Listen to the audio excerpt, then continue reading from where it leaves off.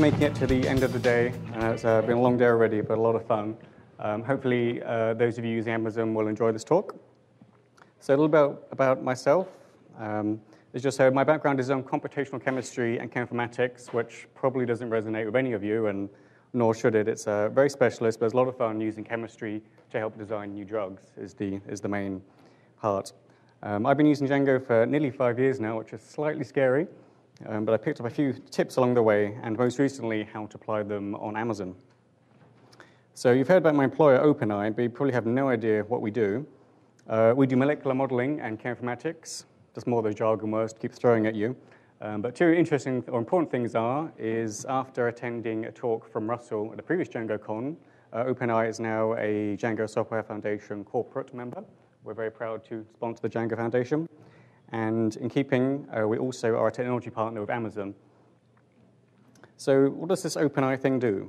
So here's one of our pieces of software. It's a 3D visualizer. That pretty picture in the middle shows you a protein and a drug and how they bind together. I'm not going to go into how we do all that, but that's sort of the science that we look at doing at OpenEye. So this is more the molecular modeling. And then we can use cheminformatics to take that information, which is notionally 3D, and we project it onto 2D images. So the image on the lower right is how we show a protein binding site in a flat way with a key and a legend, and then the drug. If you want to talk about the science, grab me afterwards at the receptions or any time during the conference. I'll happily go through that with you. But I'm going to stick more to the IT for the rest of the talk. My previous employer before OpenEye was a pharmaceutical company known as AstraZeneca. Some of you may take some of the medications. If you ever doubt Django is used at enterprise, don't worry. AstraZeneca have revenues of over $20 billion a year, and they use Django for some of their discovery projects. So you can rest assured it's been using for really good stuff. So on the left, you can see some of the chemists at work. This is from AstraZeneca's own library of images. It's not entirely true if you go meet a real-life chemist. It's not far off. And although this talk is about the cloud, more traditional enterprises prefer their own hardware. So the big box on the right is an IBM Blade Center, and that's one of the pieces of hardware we actually deployed Django on when I was at AstraZeneca. So who here is a user or knows about AWS? So yeah, pretty much at least half of you have used it, I'd say. So it's something that keeps coming up time and time again. Cloud's one of those big buzzwords, can't avoid it. So OpenEye, we've really embraced Amazon. And one of the reasons is its crazy, crazy size. So this was a quote from a year ago from the head of AWS. It's probably still true, to be honest. That the amount of capacity they have is 5 times more than all 14 major competitors, which when you think about it, is just a huge amount of resource. And when you look at what Amazon has been doing for the last 6 years, I've pinched one of their corporate slides, but you can see this is the number of features released every year. And as the years go along, the numbers go up and up. And the last column is this year. So we're not even halfway through the year, and already they've almost matched the number of releases for last year. So how do you keep up with 280 release updates a year? That is a lot of changes to their services. And each of the bold services is a brand new product. So they introduced 7 new products last year. It's a very rapid pace. So I'm going to just highlight some of the most useful products from their range. Some of them you may have heard of, some of them you won't. Apologies if that's all something you already know. But thinking specifically about making a website, first thing is how do you get there? You need a DNS entry. You need someone to register your domain name. Route 53 is their service for this. Traditionally just DNS, but since of last month, you can now register your domains with Amazon as well. Technically, it's not Amazon doing it. They've got a contract with another company. But this way, you can have your DNS and registry in one place, so you can see when it expires. You don't lose your domain, which would be quite embarrassing, I feel. And the DNS is incredibly handy because you control it through the API, which when you're deploying new software, it's really handy to change things over programmatically. Already, you've heard about Redis and Memcache and other talks, so they're useful tools for deploying your website. One click with Amazon, you can have a Redis server. Another click, a Memcache server.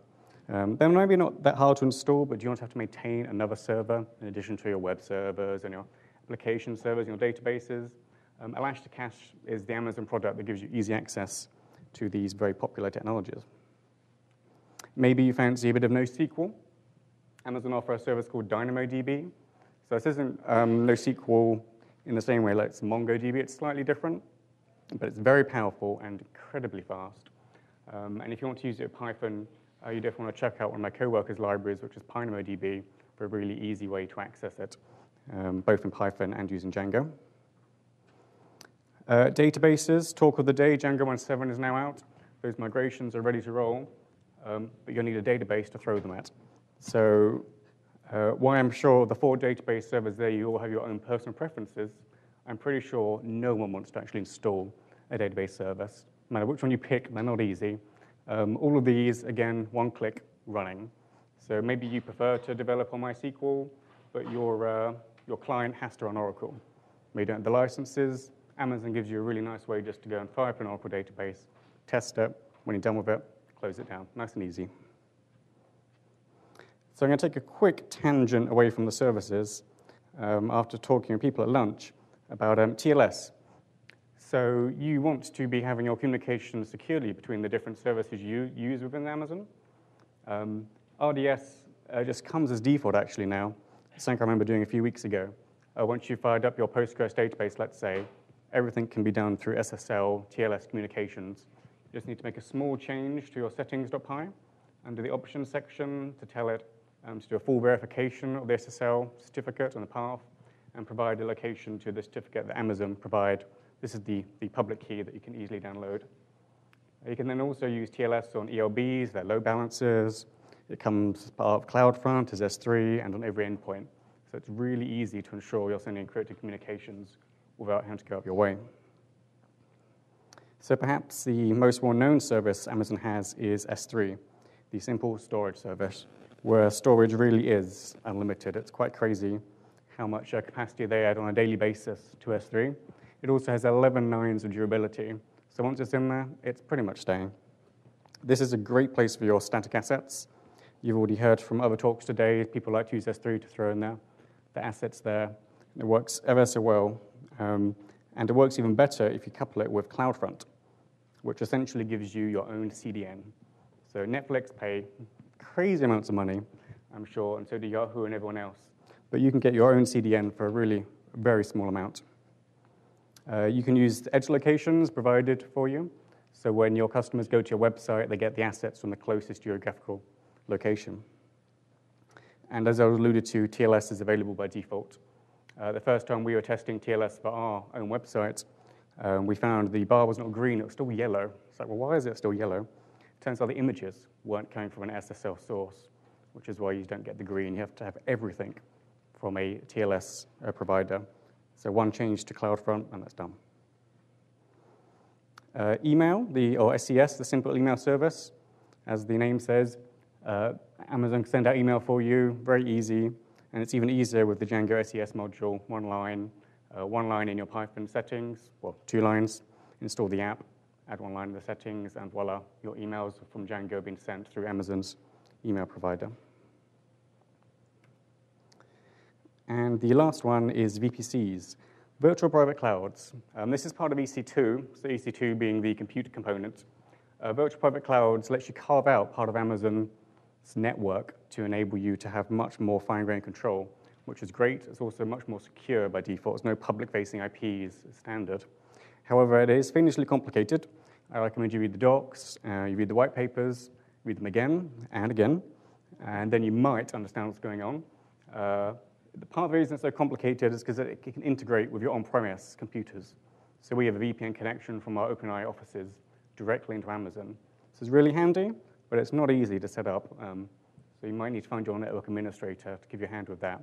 But once it's up and running, it's so much better. And it's something that enterprise really, really likes.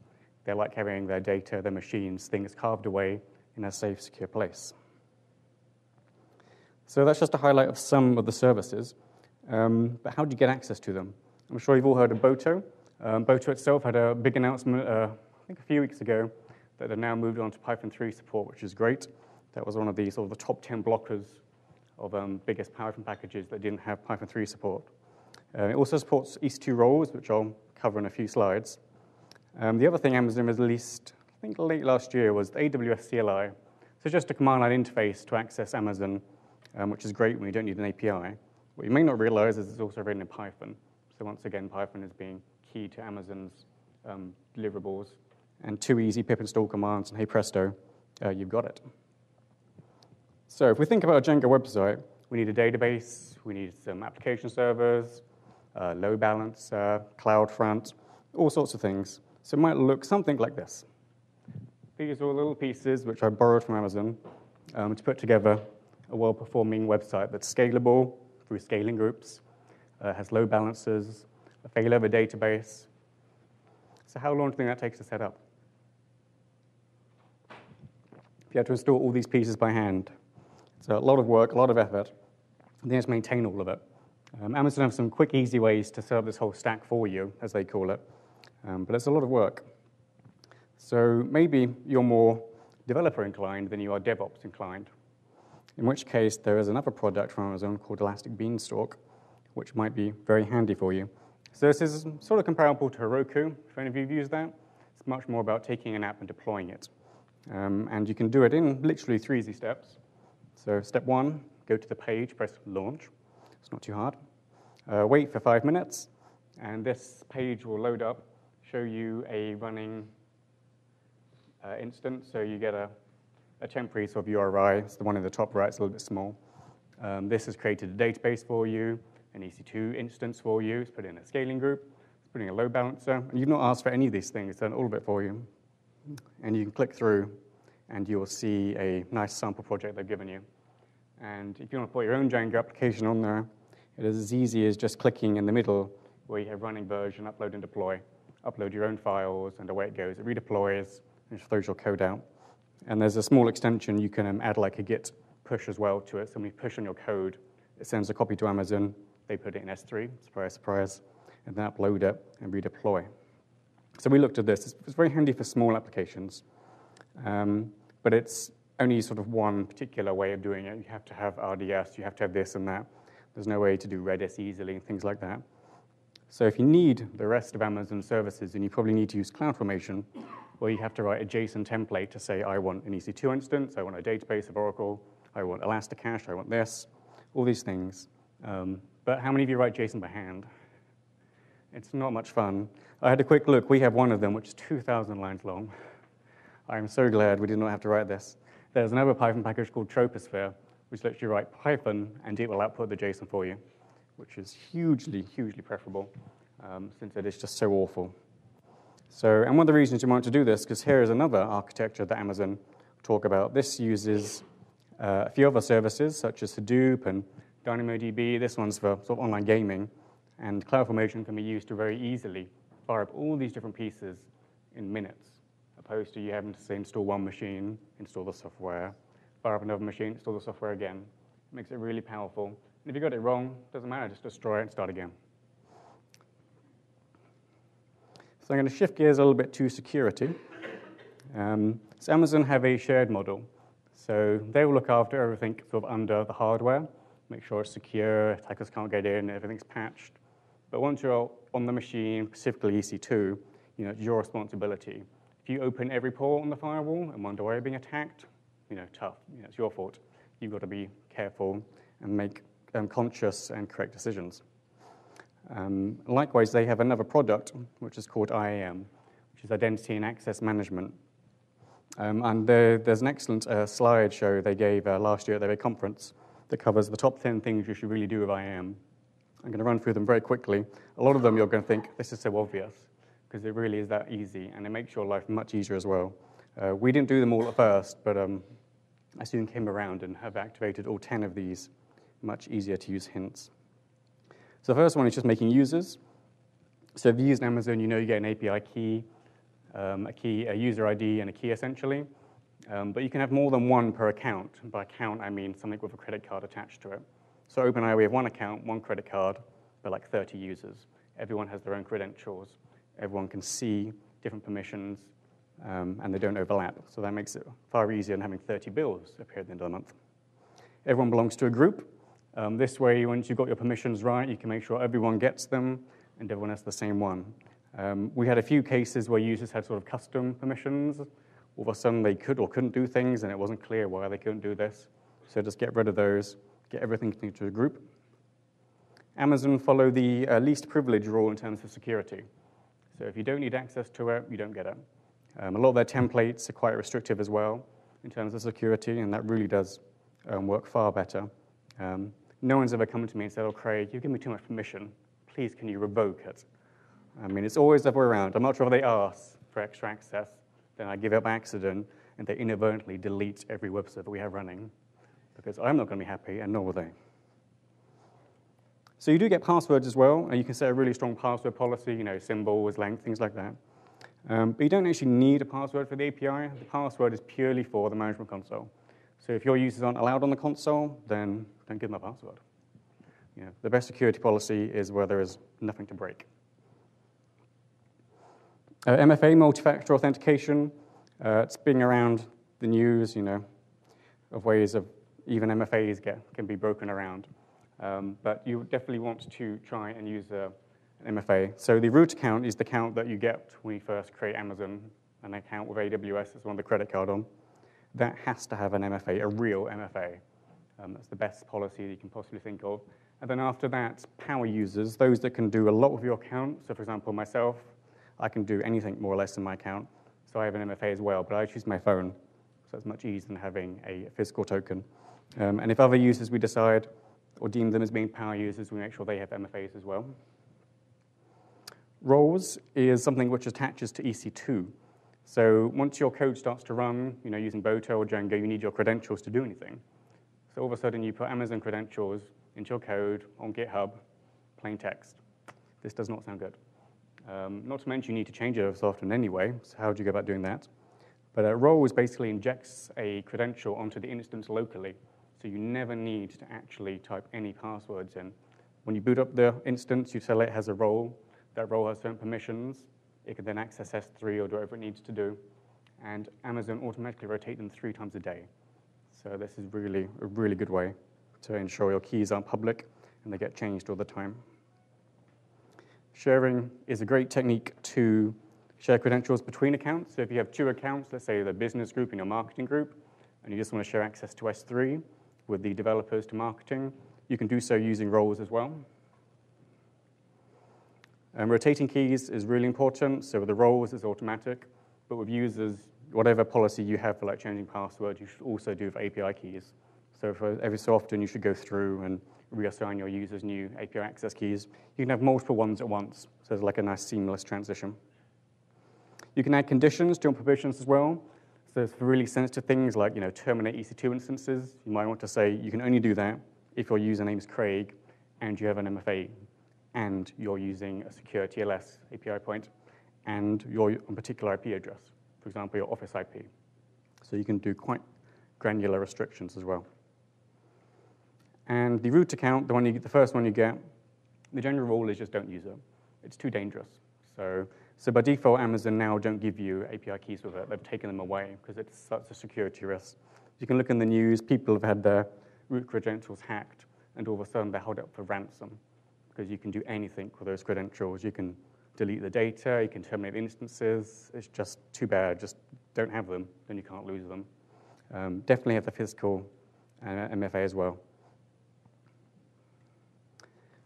So AWS support is a paid extra, something that gives you email within 24 hours, although I find it's normally a lot less. And you get access to telephone and chat, which is pretty much instant. It's been really useful for us. Amazon released a lot of new features, and very often they update the API and the website. But as I've talked about using CloudFormation, they don't add CloudFormation always straight on to a new feature. So an example is the ELBs have a timeout, which you can now configure, but only manually. So I wrote in as an email and said, this is super, but we really need it as CloudFormation as a feature request. And Amazon are really customer-driven, so you do have to be very proactive in saying, this is important to us. And they do get around to slowly changing it. If you are serious about using Amazon, I'd recommend joining the partner network as well. It costs $2,000 a year, but they give you $2,000 credit. So it works out an easy win. You get access to some training and things like that too.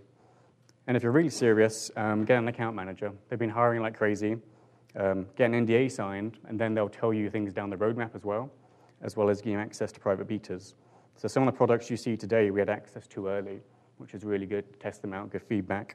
And finding about roadmap features is very handy. because it can go wrong where you might make a large order of new network hardware and then find out the next day that that feature is now part of Amazon, and you're left with all this hardware you don't know what to do with. So it's good to be in the know. So as I said, keeping up is a tough part, but there's quite a few ways that I found that seems to be relatively successful. So there's the main Amazon blog that we're following. They have a few other blogs as well, which are like specific on topics like security, Java, big data. There's a mailing list. Once you've joined, they'll soon find you, so they'll start mailing you anyway. Their Twitter account is very useful, and like the blog, there's some sub-accounts for IMA for their top tips. They do summits around the world, like one-day conferences in Tokyo, Singapore, London, San Francisco, places like that. And then reInvent is the annual customer conference. So that's also worth going at. It's a 3-day, much like DjangoCon, it's a lot of information thrown at you. So when was the last new feature to Amazon? Well, this morning, obviously. So I checked on Twitter this morning. Jeff Barr, their senior evangelist, has blogged about and shared a quick tweet about a slight change to the interface for EC2 and how you can filter your instances. So it's only a small incremental change, but one day you might come in and find the feature you've been waiting for months is now there. So just to conclude, Amazon is really easy to prototype with. The services, maybe they're not exactly for you. Maybe you want Postgres in a slightly different flavor than they offer. But just to get going with it, it's so easy just to fire it up and use it. And then when you're ready to roll your own, if that's suitable, for our PC2 and do whatever you like. Get your IAM settings right from day one. It's really easy. There's top 10 tips you can do in an afternoon, and you will be grateful. Things do change. So 280 changes last year. We're already well on our way to taking that over already this year. So you're going to have to keep up. And just as they release new features, there's also price drops. So there's been over 45 price drops so far. So you'll get new features, and your bill overall is always going down. So it really is worthwhile. And if you're new to Amazon, there's a free tier, which lasts for a year, includes lots of storage and all sorts of things. So it's worth trying that too. So just before I finish up, I'm going to do a shameless tag for another OpenAI presentation tomorrow. One of my co-workers is talking about OAuth 2, something we've found very important for us at OpenAI. I'm going to thank you for your attention at the end of the day. If you've got any questions, feel free to ping me on Twitter. If not, I'll be happy to take them now.